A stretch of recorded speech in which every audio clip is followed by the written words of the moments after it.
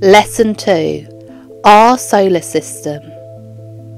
The solar system is a fascinating place that includes the Sun, 8 planets and many other objects like moons, dwarf planets, asteroids and comets. It's like a big family of objects that are all connected by gravity. At the centre of the solar system is the Sun. It's a huge ball of hot glowing gas that gives us light and heat. The Sun is so big you could fit more than 1 million Earths inside it. The 8 planets in our solar system are Mercury, Venus, Earth, Mars, Jupiter, Saturn, Uranus and Neptune.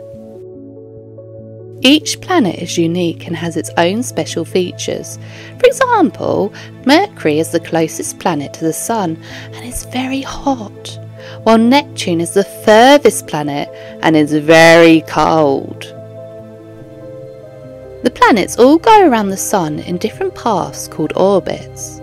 Some orbits are more circular, while others are more elongated.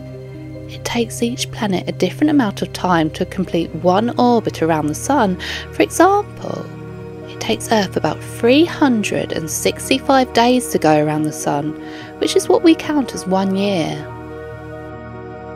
The solar system is a vast and amazing place, and there is still so much to learn about it.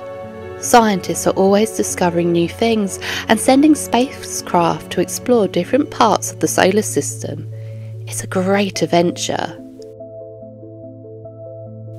Planetary movements. Planetary rotations. Planetary rotation refers to the spinning motion of the planet around its axis. Just like the Earth rotates on its axis, causing day and night, other planets in the solar system also rotate. The axis of rotation is an imaginary line that runs through the centre of a planet, from its north pole to its south pole.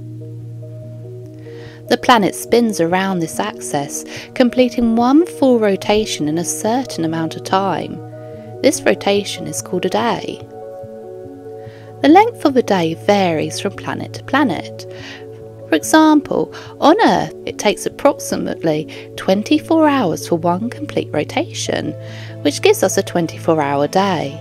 However, on other planets the length of a day can be very different. Mercury is the closest planet to the Sun and has a slow rotation. It takes 59 Earth days for Mercury to complete one rotation, so a day on Mercury is about 59 Earth days long. Venus has a very slow rotation as well, but in the opposite direction compared to most other planets. It takes around 243 Earth days for Venus to complete one rotation, so a day on Venus is longer than its year. Mars has a rotation period similar to Earth. It takes 24.6 Earth hours for Mars to complete one rotation, so a day on Mars is only slightly longer than a day on Earth. Jupiter is a gas giant and the largest planet in our solar system. It has a very fast rotation, completing one rotation in only 9.9 Earth hours. This rapid rotation gives Jupiter its distinct flattened shape. Saturn is known for its beautiful rings, but has a relatively fast rotation. It takes 10.7 Earth hours for Saturn to complete one rotation.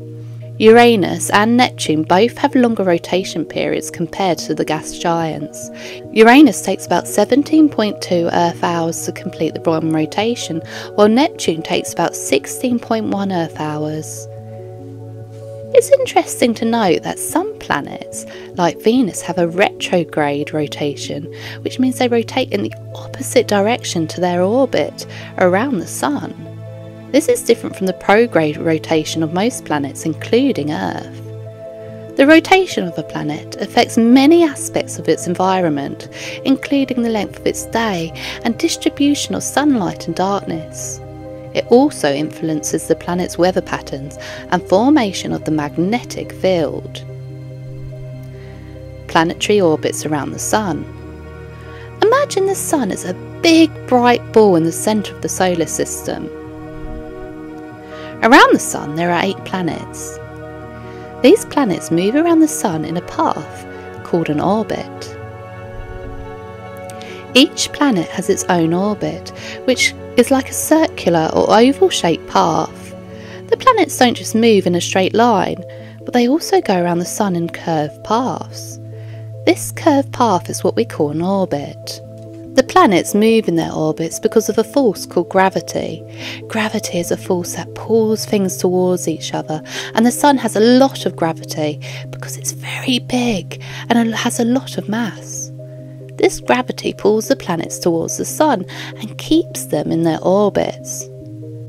The planets also move at different speeds in their orbits. Some planets, like Mercury, move faster and complete their orbit around the Sun in shorter time. Other planets, like Neptune, move slower and take a longer time to complete their orbit.